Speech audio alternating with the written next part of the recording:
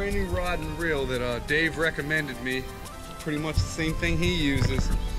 Took me out here to this super secret spot that no one's gonna know about.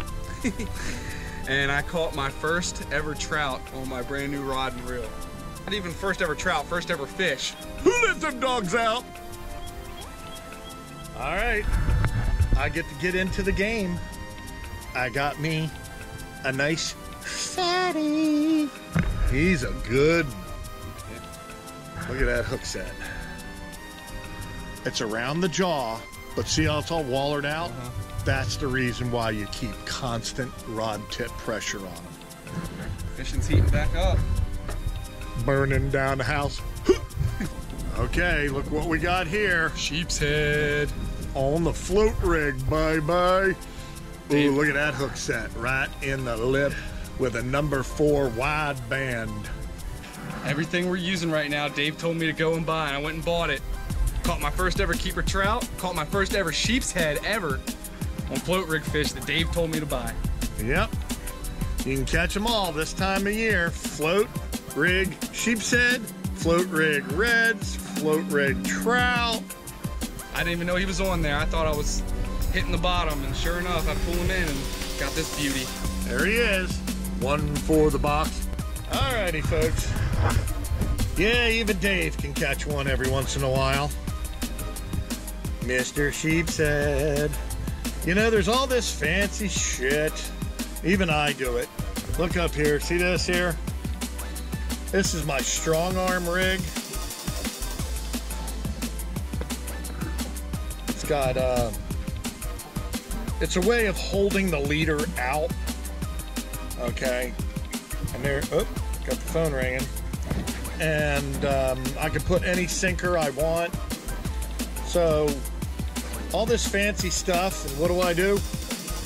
I take my plain old bottom rig, which I'm thinking about doing a video of how to build these, okay, because there's a little bit of a secret about how to build the strong arm rig that has caught me everything under the sun in the last 10 years.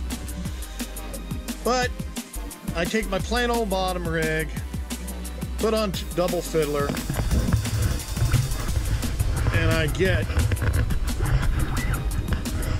old Mr. Sheepshead here with an old Mustad 3407. There's my black leader material. There's the strong arm. I'm thinking about doing a video of how to build those strong arms.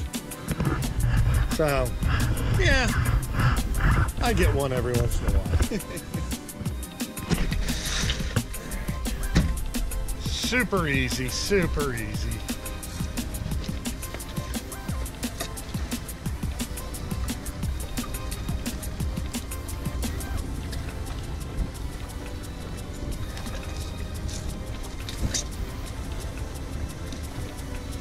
Whoa, look what he had in his stomach. No kidding. Little croaker. Little baby croaker. Try float rig fishing with some. Hey, problem is you can't catch croakers that big. I've tried catching croakers that big. You can't catch them.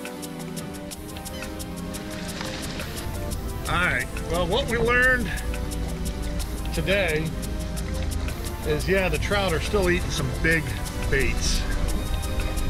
Even though that's cool water. And we saw a 2-degree temperature difference from the jetties up in the river today. 2 degree, right? 2 degree temperature difference.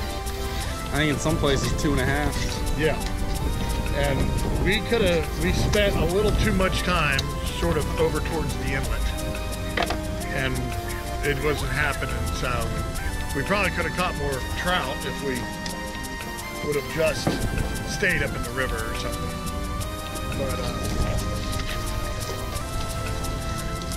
yep, that water out there in the at the inlet is still freezing.